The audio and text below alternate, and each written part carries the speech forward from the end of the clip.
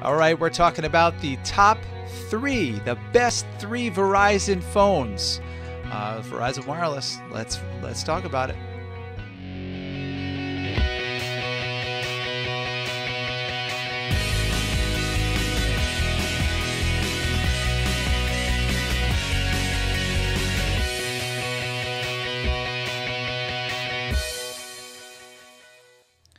All right, Ray. So this is one of those questions I'm sure you're asked every time you mention you're into technology and you do a show on technology and you review items. What phone do I Yeah, buy? exactly. What phone do I? What's the best Verizon phone? What's the best this phone?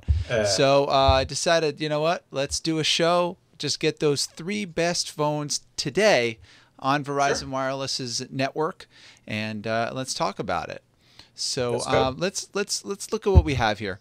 So, of course, Verizon Wireless has one of the nation's largest 4G network. But the first on the list is, of course, the Motorola Droid Razr Maxx. Run down some pros. We've got good battery life. I mean, it's phenomenal battery life. That's the big deal with it, right? It has a Kevlar body, a 4.3 Super AMOLED screen, dual core 1.2 gigahertz processors, 16 gig internal RAM, and 16 gig microSD. And of course, it's on the fantastic Verizon LTE 4G network. Comes with, that's the pros. The cons, it comes with Android 2.3 Gingerbread OS. It has MotoBlur on there, which we don't like so much. And an 8 megapixel 1080p camera is okay. And with a price point of about $300, that's pretty steep. It's a little steep. I mean, the 8 megapixel camera 1080p I think is okay. It's fine. Right. But man, $300. That's a lot of money, man. That's a lot of money. I mean, I have the Note, and that only runs like $200. Right. That's a lot of money. I don't know. And a 4.3. I don't know. Listen, the great thing about the great thing about Verizon is that Verizon's LTE network is phenomenal. At least in New York City, it is phenomenal, fantastic, freaking awesome. So I think that right there would just sell me on just going with Verizon. Absolutely. So that leads us to our second, which is the Samsung Galaxy Nexus.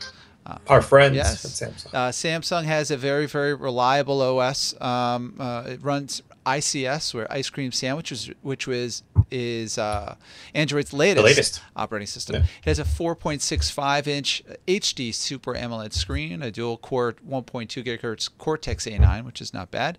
On the con side, it's all internal storage, so it's 16 gigs of internal storage and 1 gig of RAM, no SD. Google Wallet can't use the NFC on this device, the near-field communication. And the 5 megapixel 1080p camera is okay. It's not terrible. Okay.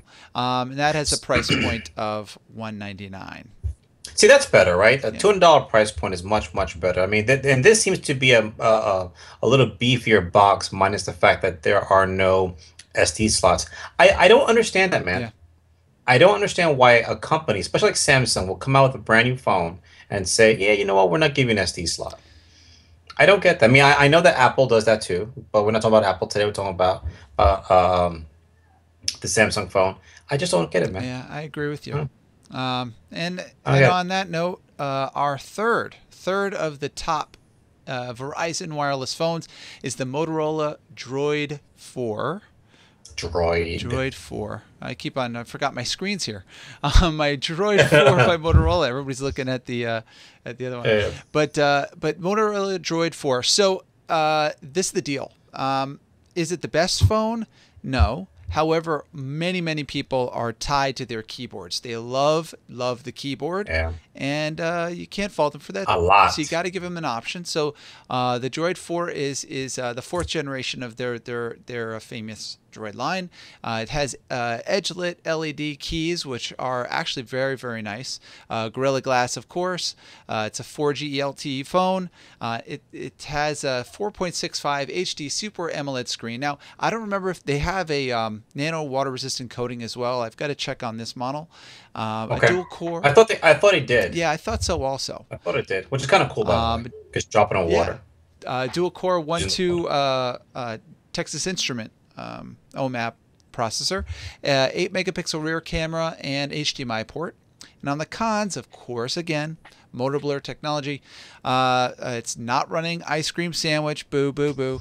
And 1.2 megapixel front camera. And it's only a QHD display, which is a little for a price point of $199. Yeah, what do you think, Ray? Again, that's not too bad. But see, here's my thing, right? I've never understood this. Why do I need an HDMI port on my phone? Right. I don't quite understand. Tablet, I understand. Phone, I don't get. Yeah, I don't really see myself using that as often. I mean, the only reason I would use it would be to have something like the Atrix, where you have that external computer display. Yeah.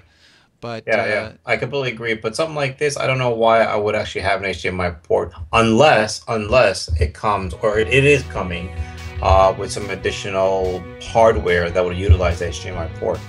But you know, okay. Right. So those are the top 3 that we see. Let us know what you think. Rate, subscribe, comment below in the crotch bar. Tell us what your top 3 is and what they are, and let us know what you think. I'll see you later. As always, thanks for watching. Only cool people press subscribe. Right here. That right there.